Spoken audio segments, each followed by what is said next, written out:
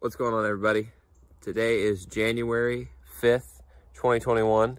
It's a pretty cold day out here in Indiana, but no snow, no rain on the forecast, and we're getting a Brother Speedio S1000 delivered. So it's gonna be a pretty awesome day. Here's what we got. We got this truck rented for the day. It's 12,000 pound with long forks. Can't beat the price. This thing delivered and picked up and rented for a day is like $490, I think it was. Way cheaper than paying a rigger. That would have been thousands of dollars. And here's what we did to the garage last night to get this thing in. We've done this in the past on this door. It's gonna go in front of this one, so we just did the same thing. Tore off all the sheet metal, the wood that goes around the door, the gutter, and of course all this sheet metal was held on by pole barn nails. So that's really fun to pull these out. But we got it out, and that gives us an extra about 6 inches up to this header. And hopefully it'll fit under there. If it won't, then we are in trouble. I think it will though.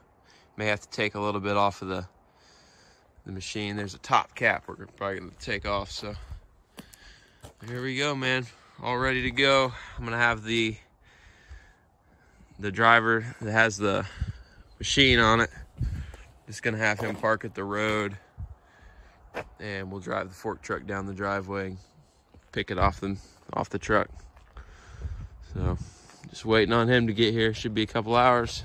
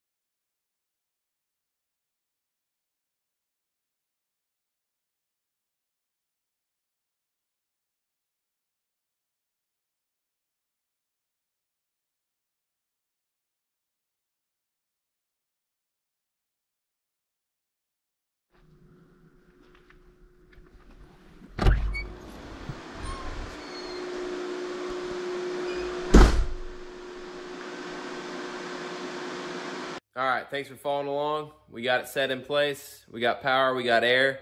Tomorrow the install guys are coming. They're gonna finish the install. Overall, I'm super impressed with the machine, how compact it is, considering they were able to cram 1,000 millimeters of X travel and 500 in Y in this little package is just insane. If you're curious, we had an 87-inch garage door opening and we were able to get it in here. We did that by removing a couple bolts so we could lay that cable carrier flat. That made that black servo motor the highest point in the machine. And I'm pretty sure that servo motor sticks up 84 inches. So if you got an 84-inch door, this thing should come in there. But you'll also have to remove off this top cap box thing. It's just part of the roof. It covers the tools when you do a tool change and they fly up in there. But like I said, I'm super impressed with this thing. The fit and finish is awesome. Casting looks great. I love the control. It's super simple. And I can't wait to start cutting some titanium, making some knives. But until then, thanks for watching. Appreciate the support. And please like and subscribe to this video. Share it if you would, because I need some help on YouTube. So thanks, and have a great day.